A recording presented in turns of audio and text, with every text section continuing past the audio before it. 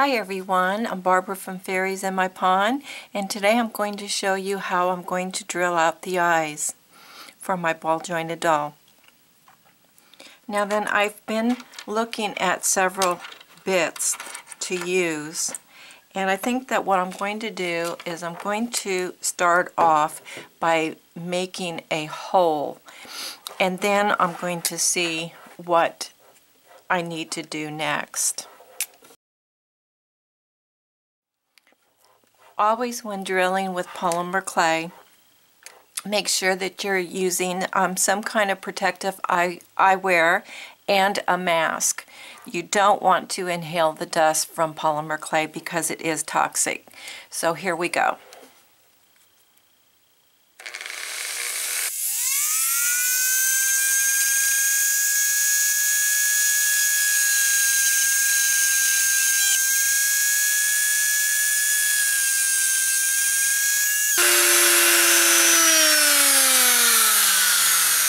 Okay, there you have it. I've made my first hole. Now what I'll do is I'll just take my drill and I'll just keep going around that hole until I feel that I can't do it anymore with this bit, and then I'll go to another bit. So I'm going to go ahead and continue with this. Drilled.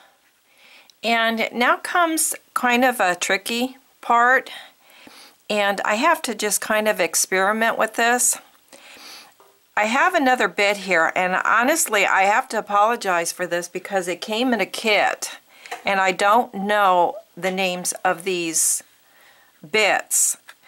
I do know that the round ball one is a burr, so maybe this is called a burr too, but it has a little point to it. Now I'm going to just try and see how this is going to work. But what I'm going to do is I'm going to drill from the inside now, but I want to be very careful because I don't want to hit the eyelid.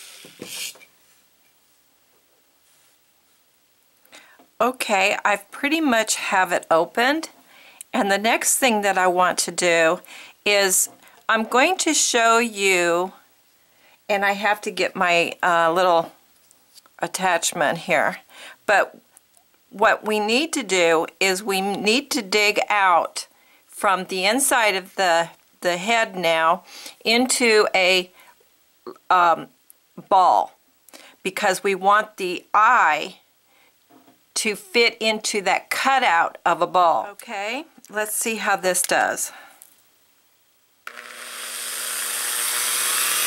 And I don't put the speed up real high.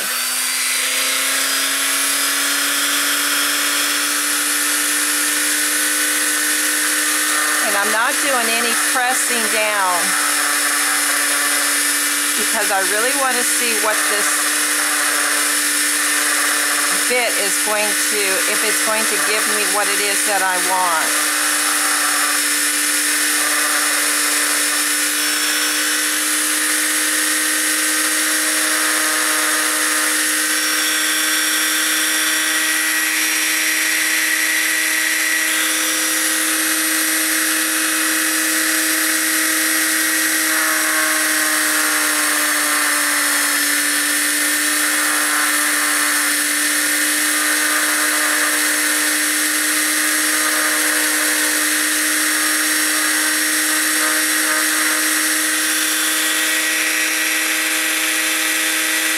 Okay, now I'm going to take this and I'm going to just go inside of the head very lightly.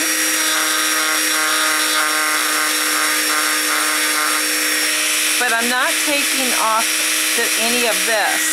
I'm trying to take it off down here between the eyes.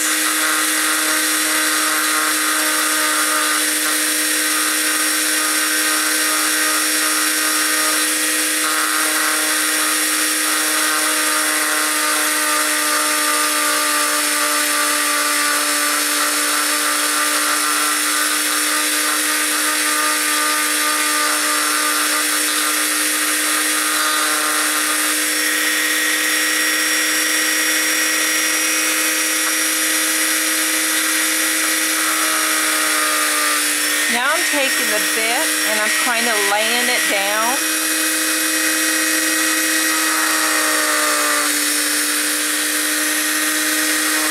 Always go real slow with this. It's better off to take off less in the beginning than too much.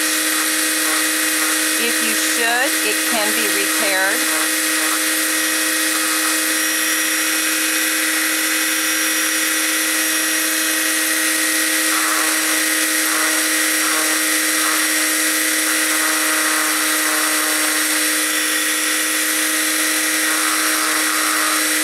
Okay, that's pretty much all that I'm going to do with the eyes. Is I'm going to keep drilling this down and shaving off the outside of the hole here so that my eye will be able to fit into the back.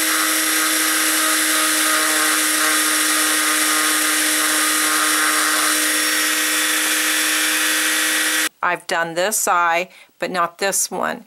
And I want to show you the difference in what it is that I am drilling out. You see how much thicker it is in the back of the eye socket? Well, that's what I'm shaving down. And I thought I was going to have to use another tool, but it seems like I've only been using this one. Now I'm going to show you this. I have the size bead eye I will be using, and I use that for a measurement, and I'm just going to stick it in the back, and that keeps showing me how much further I've got to drill in the back of that head. So you see the gap, and you see I want that bead to be flush against the back of the eye socket there. Okay, so I'm going to go and I'm going to do some more drilling. Okay, everyone, I want to show you something here. And what I've done is I've just taken, it was actually an old practice eye, but it's going to be the same size that I'm going to be using. And all I have is, I basically have it stuck in the back of the head just to see how it is fitting inside. And I believe that I just want to take down just a hair more, but I've got to be very careful. But here's the thing that I want to show you, is that when I had sculpted her face, after I cut it out and everything, I noticed that the eyelid, I didn't have, it needed to be raised up right in here, and which I have already put a little bit of clay there to start it, but I also need to raise it up just a little bit right up in here, because what it's doing is it's like raised here, but then it's like coming down flat. So I just wanted to point that out to you, that sometimes you can actually correct your eyelid that way.